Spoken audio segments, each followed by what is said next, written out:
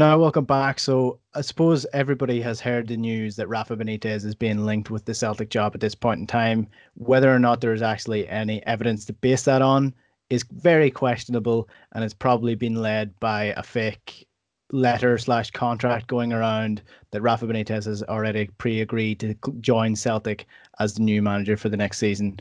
That's probably not going to happen, but we're going to discuss it anyway and discuss a more broader topic in terms of what Celtic should be doing and looking for when they're looking for a new manager. And to do that, I'm joined on the line by Juco James. James, thanks for joining me today. You're welcome. Always a pleasure, Enda. So, your thoughts on Rafa Benitez then and the rumors and all that? Yeah, so I think it's almost like a using a one of those red light things where you wave it on the wall and you get a cat to get distracted and chase it. So I think it's a welcome distraction for supporters at this point, given the living nightmare that we've all been experiencing, and particularly acutely in the last couple of weeks. But I think it really discusses the the way I'll frame it is it's kind of missing the forest for the trees. So I don't have any particular opinion on Benitez specifically. I mean, I think he's fine. But I think that whether or not it's realistic, my sense is probably not. I think the more important conversation to have is whether it makes sense for Celtic. Mm-hmm. And that's where I think a lot of the dialogue I've heard has been, people getting excited. It's a big name.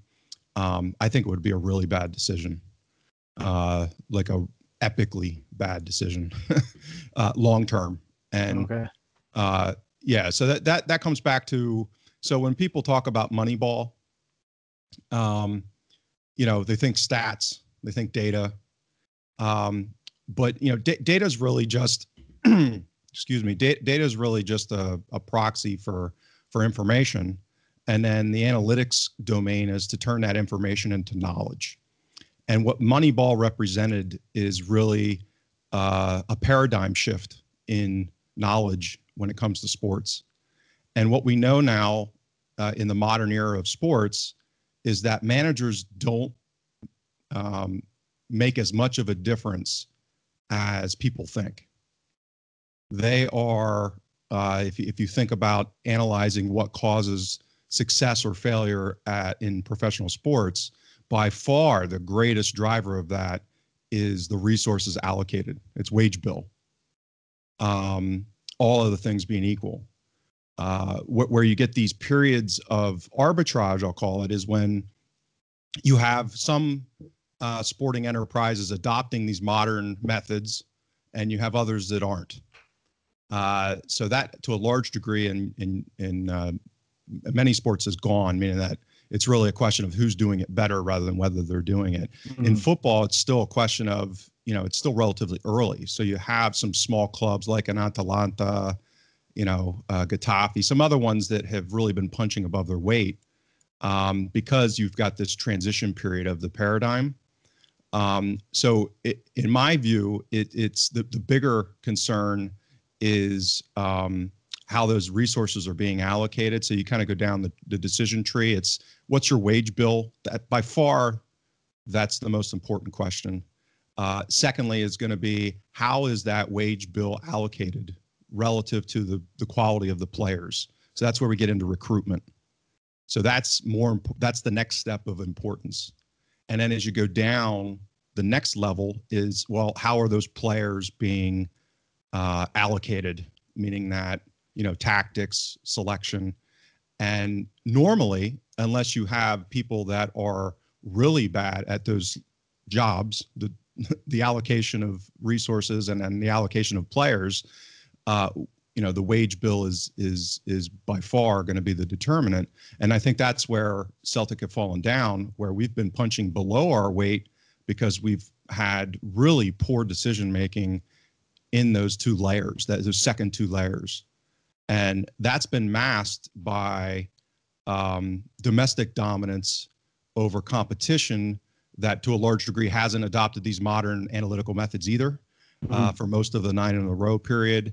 And then on top of that is the wage bill advantage, where we, between, let's say, 6 to 10 times at different periods, or 6 to 9 times our second greatest competitor. So that wage bill advantage allowed for relatively poor decision making in those next two levels, and it's mass. And that's where, if you do proper benchmarking, our decline in Europe is a measurement of that, right? So when we've been going up against clubs that are closer to us and or allocating resources towards modernizing, we just haven't measured up. I mean, the fact that we played against Salzburg a couple of years back, what was it, 18, 19, and it looked like we were playing a different sport. We looked like we were playing Barcelona against a Salzburg, and Salzburg's wage budget is in our neighborhood. So that's the paradigm shift here. So if you get a Benitez in, and there's other strategic reasons why I think he's a terrible idea, but if just getting a competent manager will certainly improve things because of how horrible Lennon has been. But if we don't get recruitment right, and our wage bill is going down because of the calamity that we've had amongst the relationship between the support and the club, then and that's where, if you look at his track record, when's the last time Benitez really did anything of consequence? So I'll stop. You go ahead. I don't want this to be a monologue. Yeah, no. So in terms of Benitez, I think the key point is that I do think it's unrealistic. He's coming back from a job in China where he was getting paid 12 million a year to work there. Celtic aren't going to pay him that.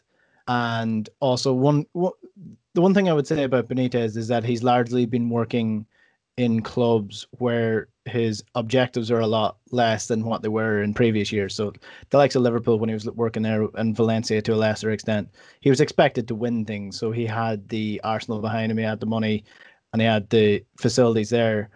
At Newcastle, he didn't. He did still reach his objective, but it was a different objective of staying in the league. But my worries for Benitez would be that he wouldn't develop the club any further than a year, 2 years down the path. And that's what really your issue here is with these managers. They're coming in, they're fulfilling a role. They're definitely probably going to win a league, going to win trophies. But after 2, 3 years, that peters out. Yeah. So this is where we get into the paradigm shift. So what I think most, and again, this is just anecdotal. I have no way of quantifying this, but my anecdotal experience is that the vast majority of Celtic supporters still believe in the manager as God model. And I put God in quotes, small g, which is they're omnipotent. They should be selecting the players. They should be building the squad. And then they should all, the Jock Stein model, basically. And before the paradigm shift of Moneyball, meaning that I like to use an analogy here. Analogies can be effective when you're introducing a concept the first time. So molecular biology became a thing in 1951. That's when we started to look at looking at medicine through the lens of the biology of molecules and cellular biology. That was a paradigm shift in medicine. So if you were a doctor who went through medical school in the 30s and 40s, you weren't trained within that paradigm. So by, let's say, 1957, 1958, if I'm running a hospital and I want someone to lead my doctor group, do I want someone who's trained in molecular biology and has had some of that training in medical school and in practicing medicine? Or do I pay a lot of money for the best doctor of 1942 who hasn't had any of that training? Maybe they're trying to learn it, but their culture is one of, and maybe they were the best doctor at doing things before they had the information and the knowledge that came along with molecular biology. So this is what when I talk about a paradigm shift, the Benitezes of the world, the Jose Mourinhos of the world, these are managers who thrived in a bygone era. That era is dead. And the idea that you can, this comes back to domain expertise, the idea that think of them as kind of related silos of responsibility. with the data and information that's now available, clubs need specialists in analytics in order to take that information and leverage it through for recruitment, for example. Mm-hmm. So the idea that someone like Benitez is going to be better than a team of physicists who have been trained and spent their entire training in life thinking about how to analyze things at a level that is just far beyond what football managers think. I mean, it's just different. That he can compete with that. It is, patently absurd. So that's where you've got clubs that are they're building specialized teams of analysts in order to generate that information for the manager, and I'll call it the head coach now. That's the model. We're moving towards a model of specialization in the domain expertise of clubs. And Benitez has no track record operating in that model.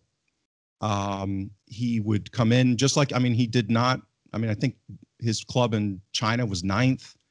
I don't know the wage structure in China. I don't know if that's under or overperforming. You said his job at Newcastle was to keep him up. Well, Newcastle's wage bill, he overperformed that a little bit in the in his 2 years in the table. But if you look at again, expected goals and kind of expected points, which is looking at things through the lens of underlying performance, he didn't do that much better than what you would expect.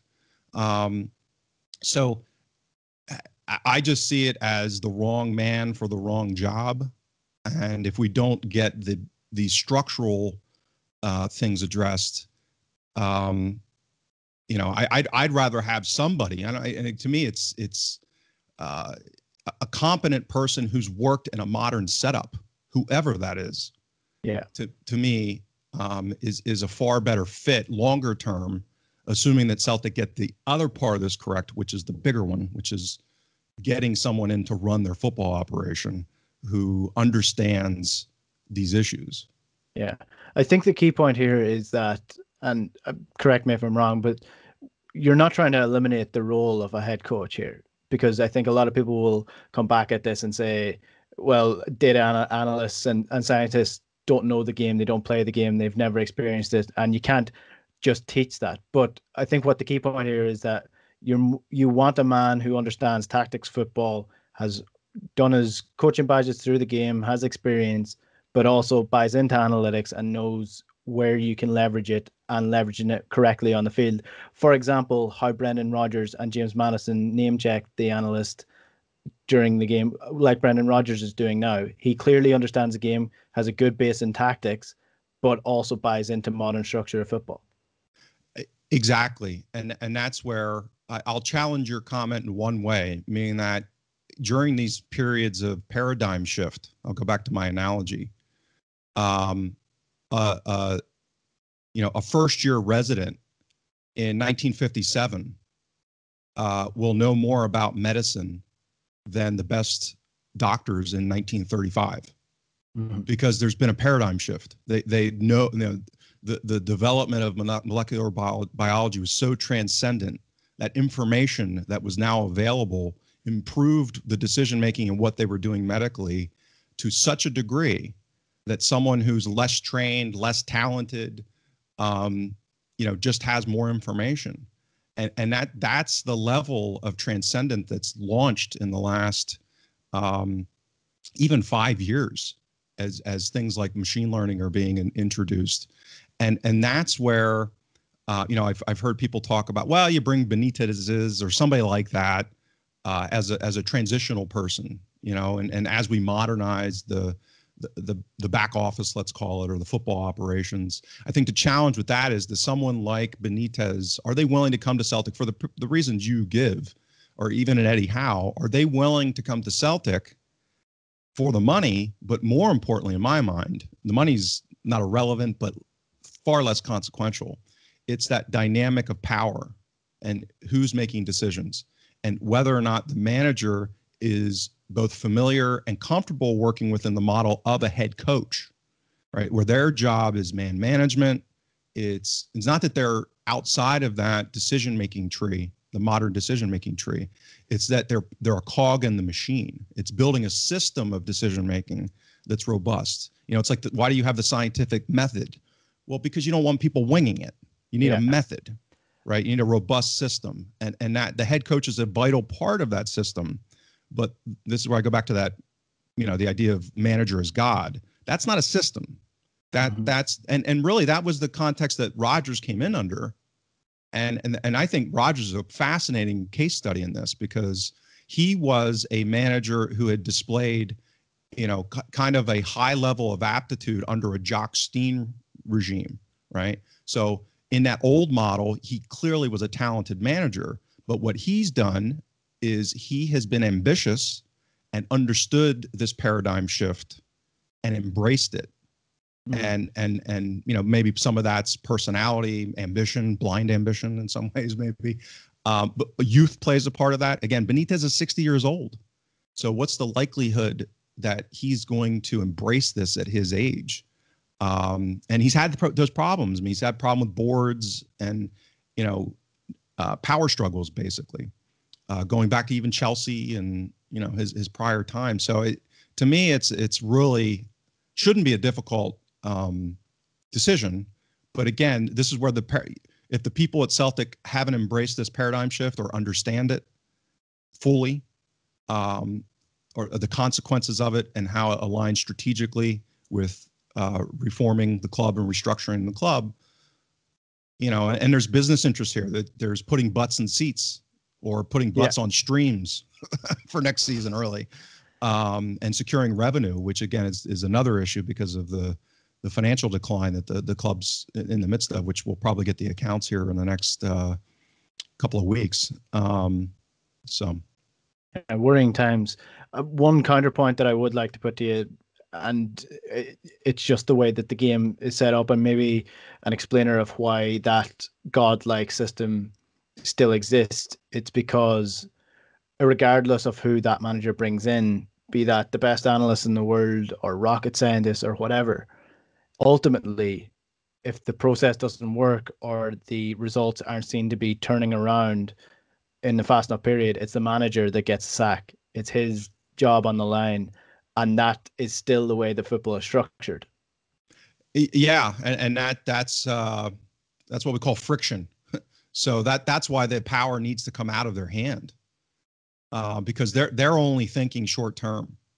So that's why the model, putting an architect in place who builds these kind of systems. And again, if you think about that role of, let's call it a director of football or sporting director, president of football operations, a term in U.S. sports as general manager, however you label that, if you look at the qualifications for those people, they're completely different. They're running an operation. They're almost like a COO level arrangement. And just by culturally, would a woman ever have that job in men's football? And well, how does that even make sense? Right? You're going to tell me because of their life experience that women can't be qualified to build operations in a men's football club. And we actually just saw that. Again, baseball's been on the cutting edge of a lot of this movement in the last 20 years, is the Miami Marlins hired a woman this past, I don't know, 3 or 4 months ago, to run their baseball operations. That's progress. That's understanding, how these things work. And so this is not, the footballing part is obviously still incredibly important. But there's way too many things going on here in the modern sporting enterprise that's beyond a manager that should control. And if you think about this, it'd be like if you're running a company and you have someone down the food chain. And that's really think about when you think about decision making. When I just went through that decision tree of what's most important, if you go wage bill, squad, and on the pitch, well, to go back up in the decision tree and having the person control those things on the way back up, without the expertise in those different areas, it just doesn't make sense. I mean, just logically, it doesn't make sense. So I get your point, but it's incentives. So managers are responding to their incentives, and we have to get off this hamster wheel of, we hire a new manager. Well, they want all their new players. They want their players. They want to play their system. They want to do what they want to do, and the costs of that are crazy.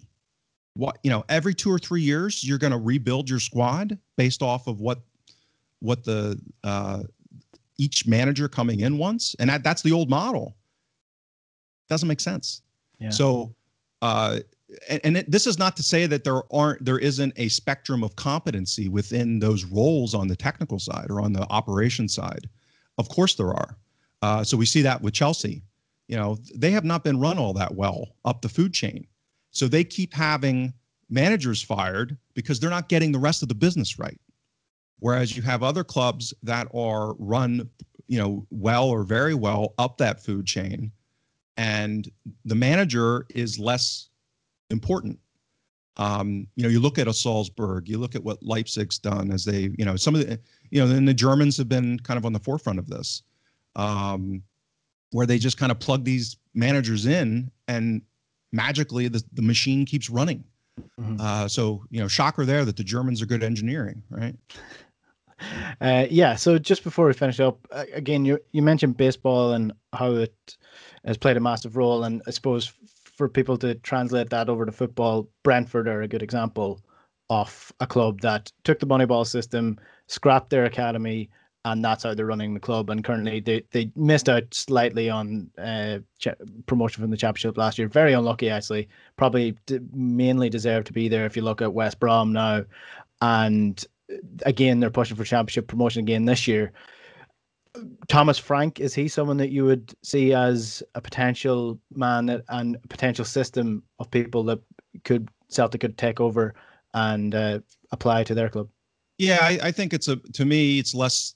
And again, I don't pretend to know the profiles of these operational people at football clubs. I mean, what's his name, Ragnarik, or however you pronounce his name, from Ralph Ragnick. Ragnick, yeah. He's kind of the big name that everyone talks about based off of what he's done.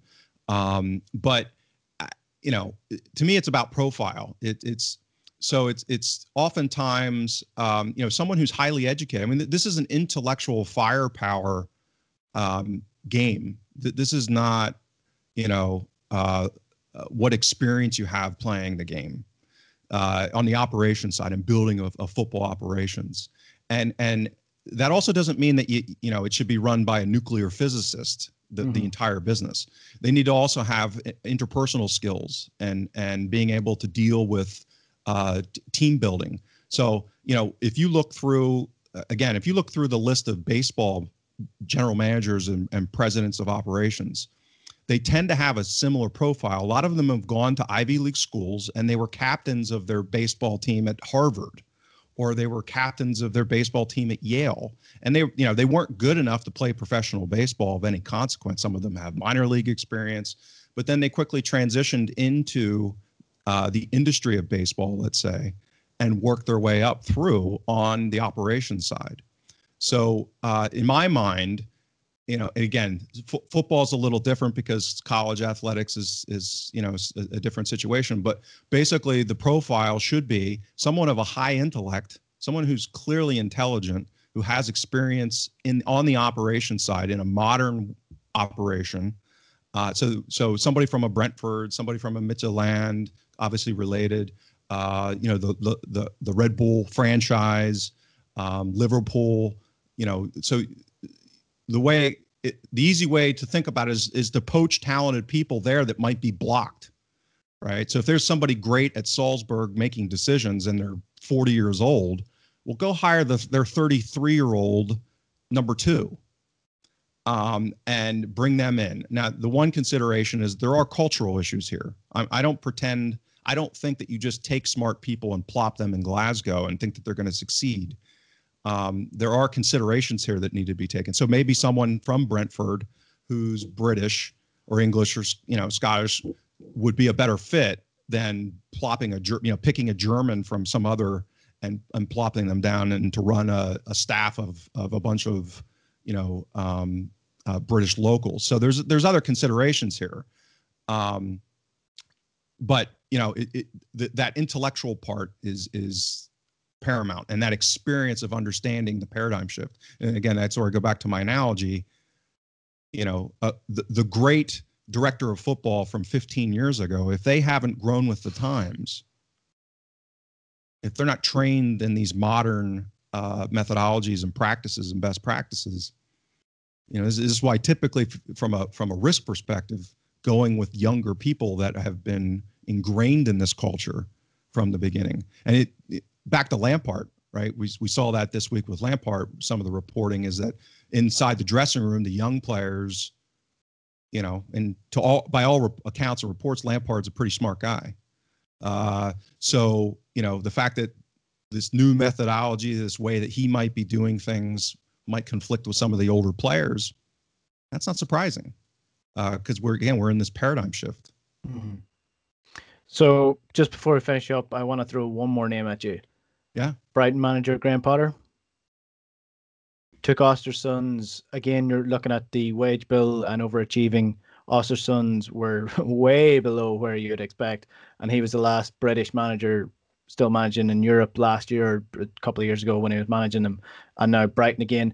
And Brighton are a real frustration for me, because I consistently have to talk about them and how badly they're playing and how they're just above the relegation zone.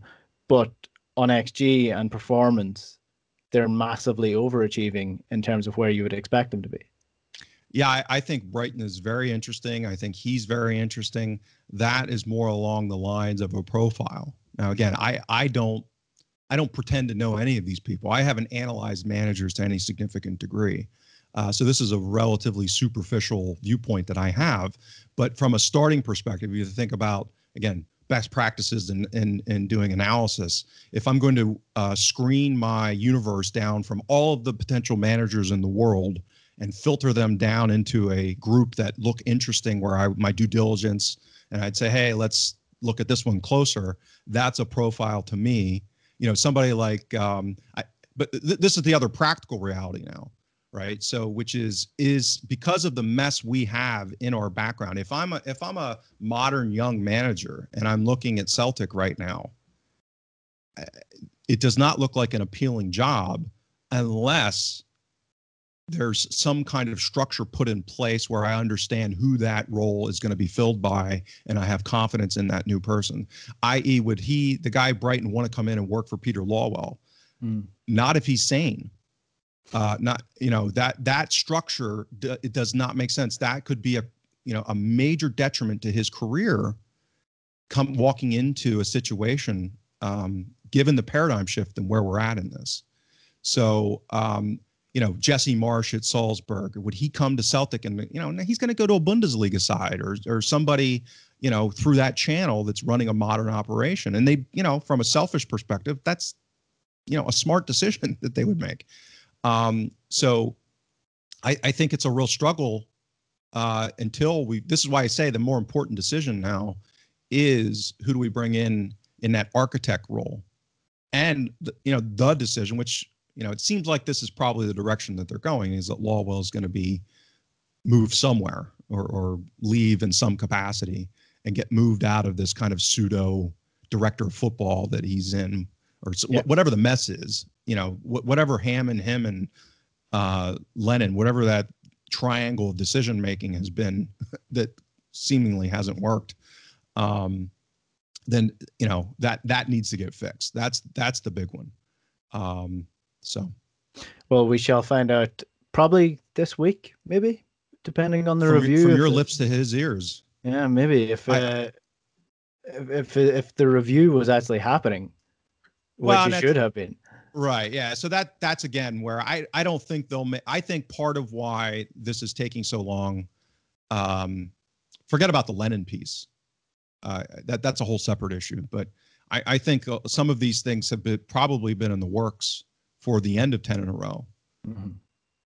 The hope for 10 in a row, the assumed 10 in a row, maybe, and that they were going to, go through this restructuring at the end of the season, one way or the other.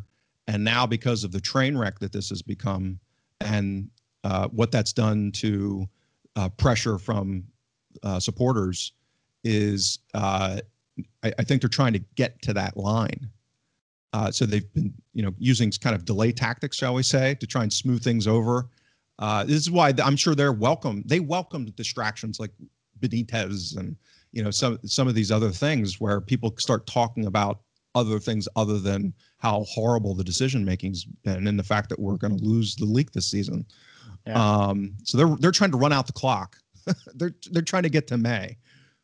Well, at the minute they just keep wishing everybody happy birthday on Twitter. It was about 5 happy birthday tweets in the last day and a half. I didn't know there was that many birthdays happening, but yeah, life goes on after the 10 in a row with or without it. So we shall see what happens if the future of Celtic and who shall take over after Neil Lennon is gone, because realistically he probably is gone. Hopefully he's gone by the end of the year. I cannot imagine a scenario where that doesn't happen at this point. Even if I can't imagine a modern director of football coming in and making a decision that they would retain Lennon. Yeah, I'd be shocked. Anyway, James, thanks a million for that. You bet. All right. Cheers for watching. If you want to listen or watch to any of that, you can listen on the Huddle Breakdown on Twitter or on our YouTube channel as well. Subscribe down below, and we'll be back again with another episode soon. Chat to you later.